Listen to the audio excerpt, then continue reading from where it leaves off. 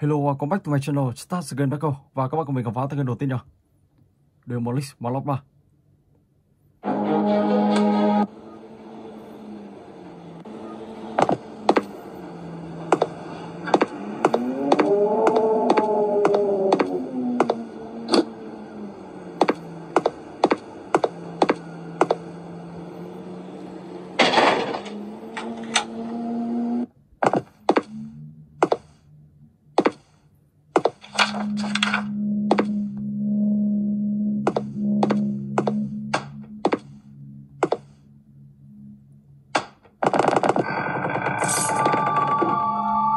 Oh my gosh.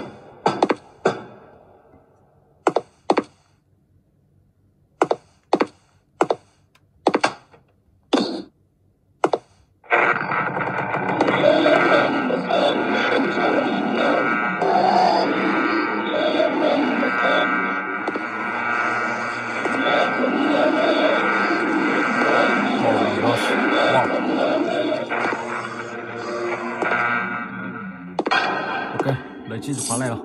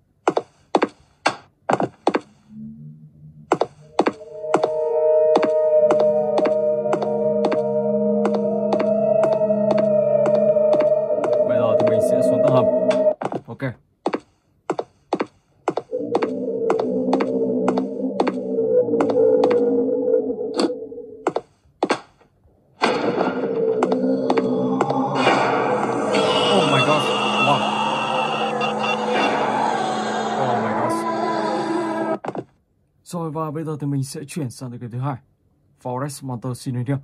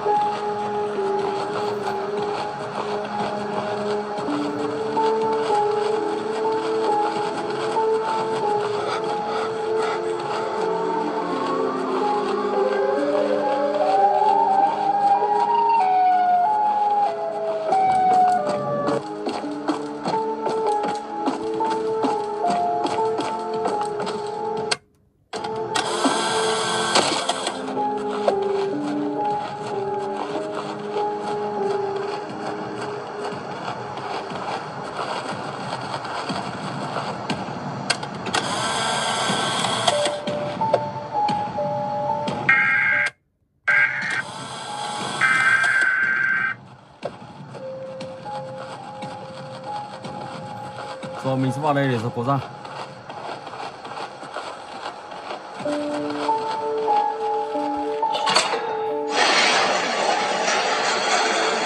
cánh cửa này đã mở ra. Sau đó các bạn sẽ back về chiếc xe ô tô của mình. Back to Sockets.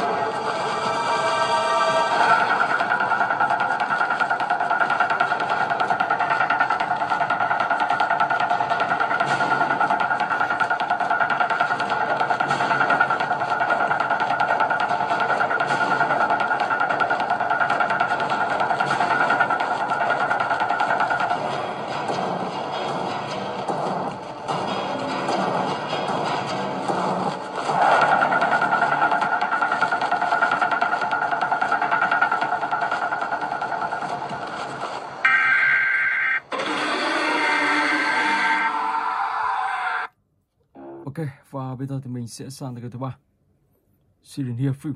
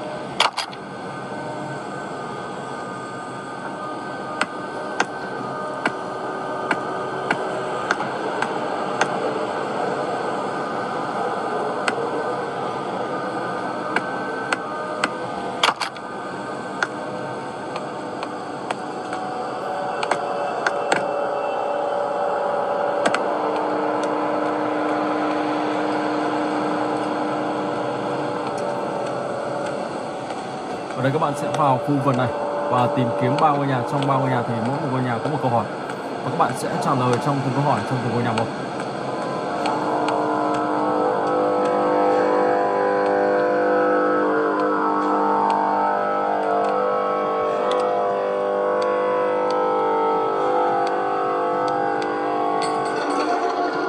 Oh my god, phi vai thôi. Sau đó thì mình sẽ phải chạy. Xịt đỡ bị một tao bắt. Ok.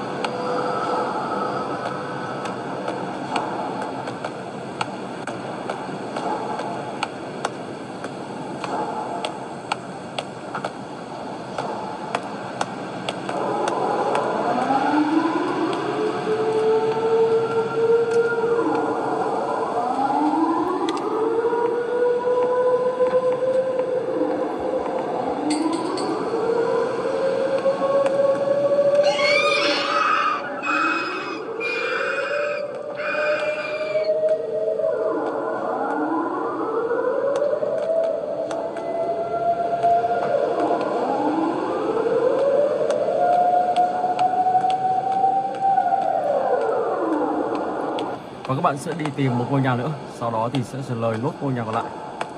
Và cuối cùng thì các bạn sẽ đến một điểm đích cuối cùng. Ở đó thì các bạn sẽ hoàn thành được chapter 1 của bộ này. Đây là điểm đến cuối cùng rồi. Nên các bạn đi tìm ngôi nhà bên đường này.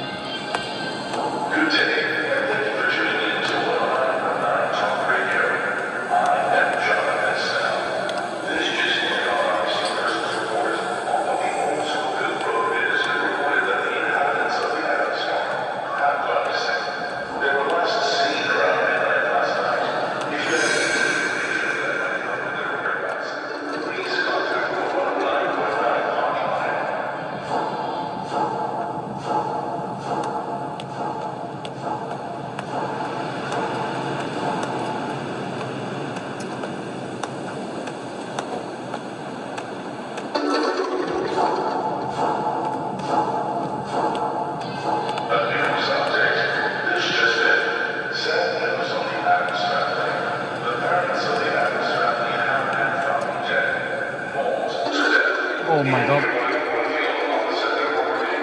Chúng ta xuất hiện rất là nhanh, không làm gì cả. Ok, và bây giờ thì mình sẽ sang tới cái thứ tư. SCP, Siren here.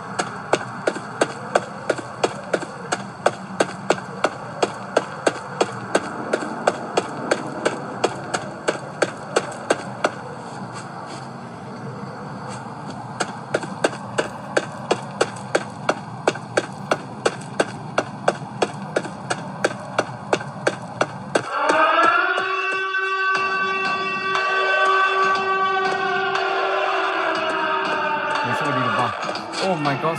Không chạy thoát được rồi. Ok. Rồi và bây giờ thì mình sẽ sang tới cái thứ 5.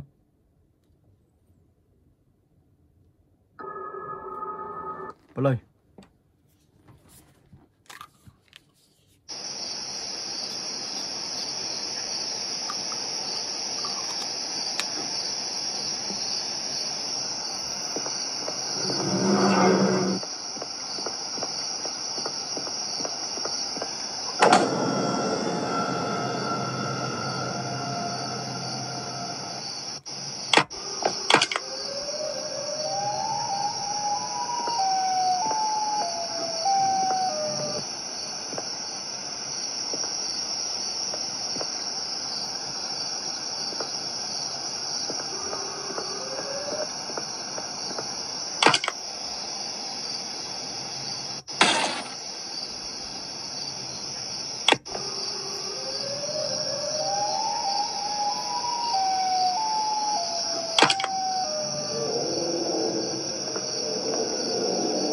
Visual map, đó là các bạn sẽ phải đi tìm một tấm bản đồ.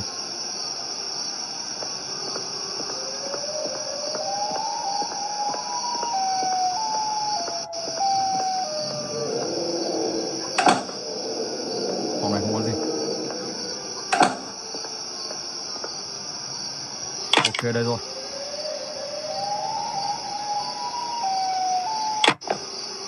Visual friend, tìm mời bạn ở trong này.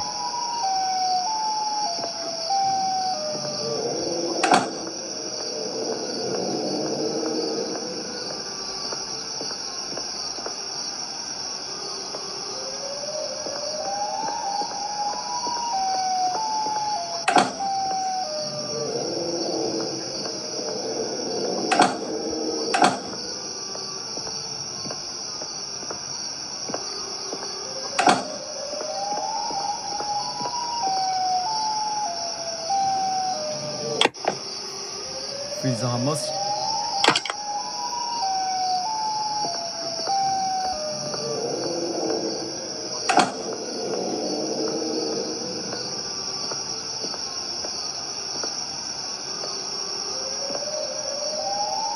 Chúng ta quay lại. Chúng ta đi thẳng vào đây.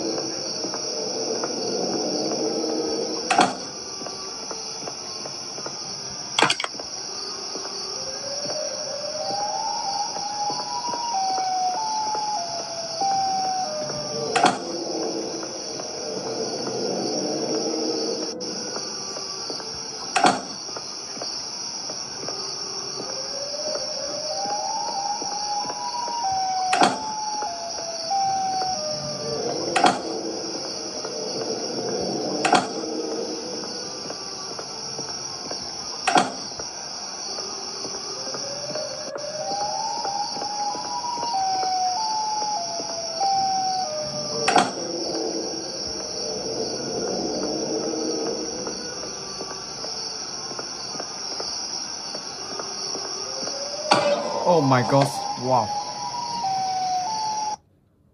Rồi ok, và bây giờ thì mình sẽ sang tới cái tiếp theo. Slender đi ra. Slender Racing 2.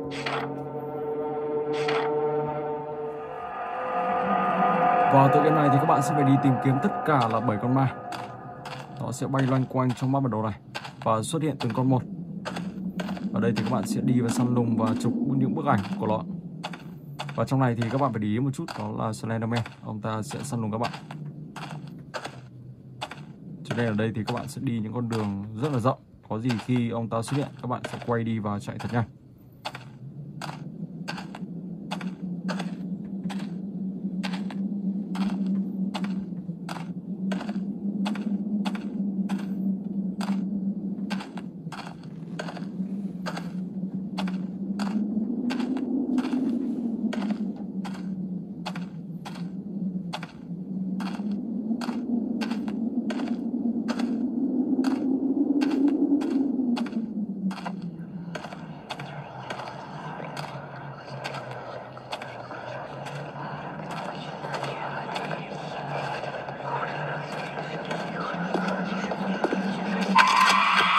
Con ma đầu tiên.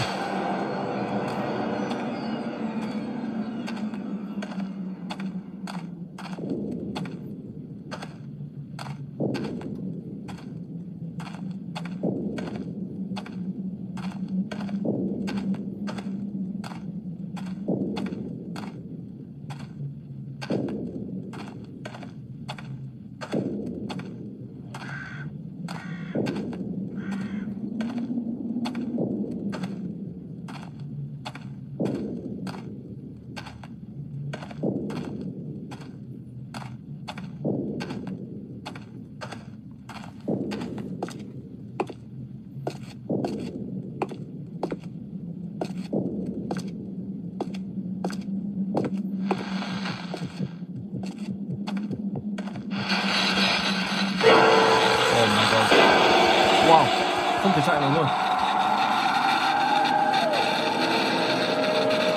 You fail. Wow.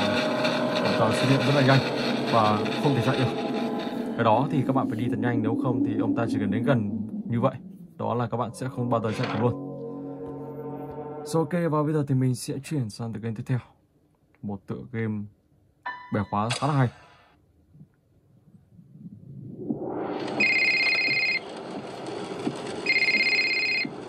Hey.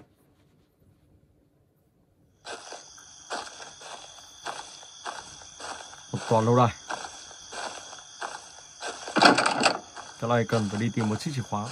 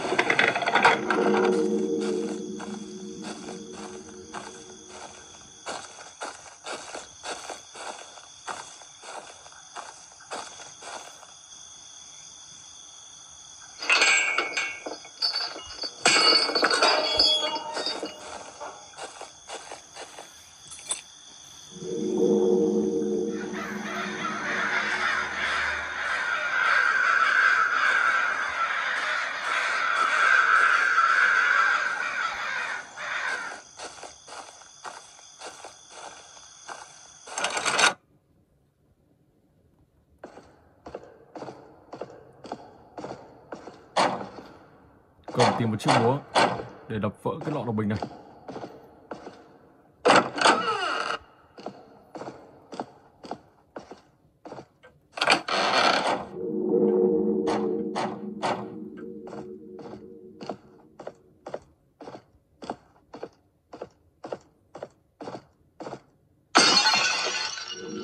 Ok, một chiếc chìa khóa.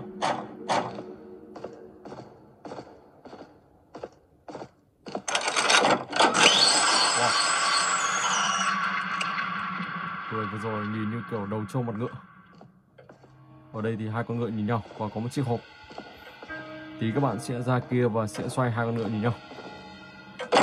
Mình sẽ xem trong cái phòng này có gì không.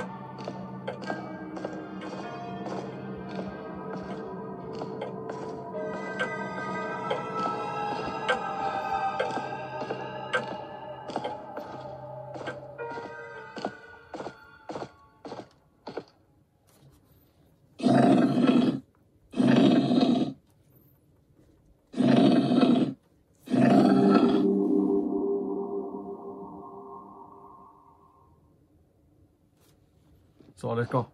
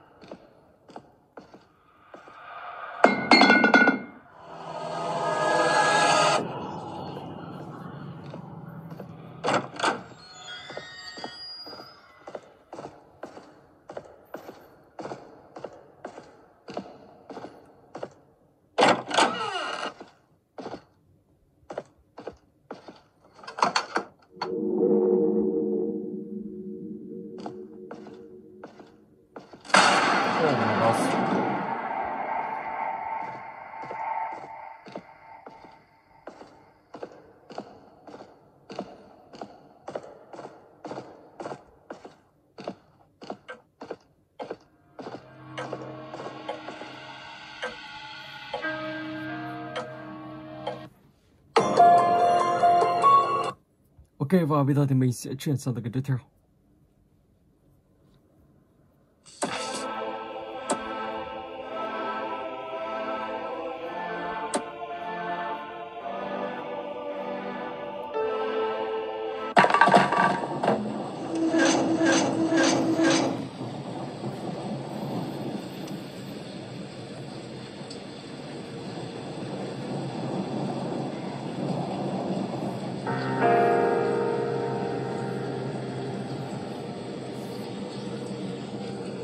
Let's go.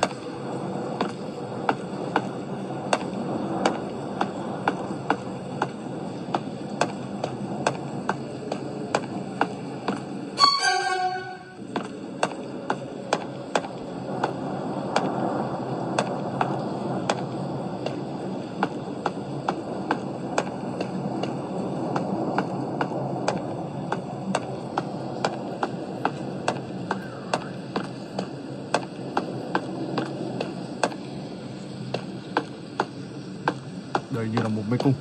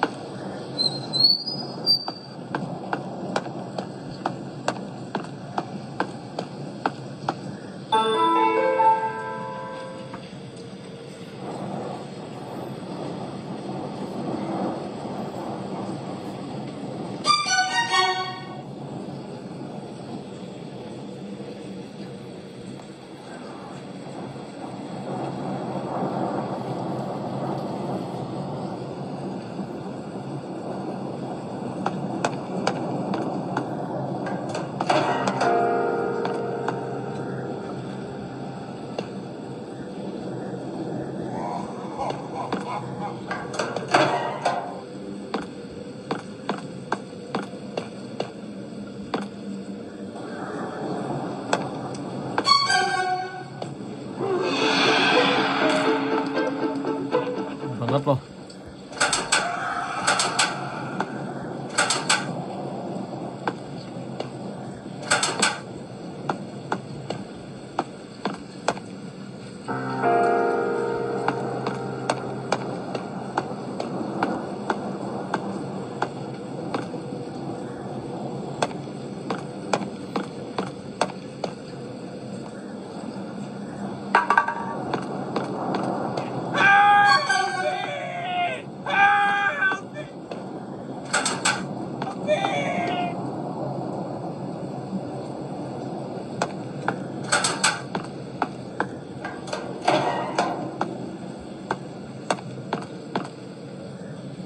Một chiếc chìa khóa gì đây?